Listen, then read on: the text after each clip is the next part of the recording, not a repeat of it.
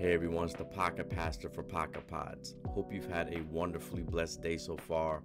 May 4th, may the 4th be with you. That's what everybody's talking about. Star Wars, Star Wars, Star Wars. And growing up in the 70s and 80s, Star Wars was what it was all about from the very beginning. So I've always been a fan. And you're probably wondering why I'm talking about this and how it's going to lead to anything at all biblical. Glad you asked. But before we do that, make sure you hit that like button, make sure you subscribe, make sure you tell a friend to tell a friend. One thing I have to say is, after probably over 3 decades of creating movies, animations, shorts, and all the rest, I have to say they've kept a line with not getting caught up in, the agendas of today, and I'll leave it at that. It's always been a battle against good versus evil. We're just going to speak on Return of the Jedi in particular. Most of us remember when Luke had ventured off by himself to go find this master Jedi, right? He went to go find Yoda. And once he did find Yoda, as many of us remember, he was extremely unorthodox, from the way he spoke to the way he taught.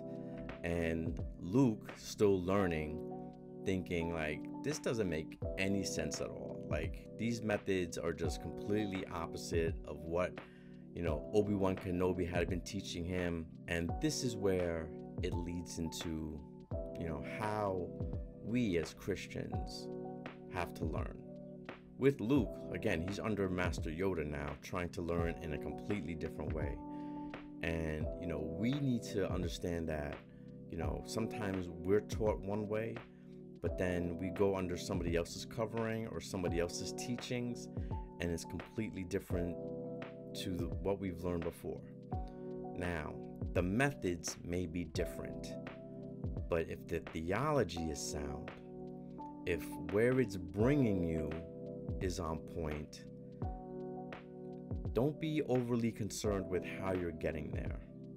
When we have a mentor, we have to realize that we have to be students. We have to be open-minded to what that mentor is teaching us.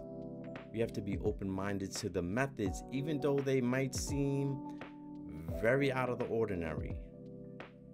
We have to realize that they're wiser, they have more experience, and they have clearly a better understanding of Scripture.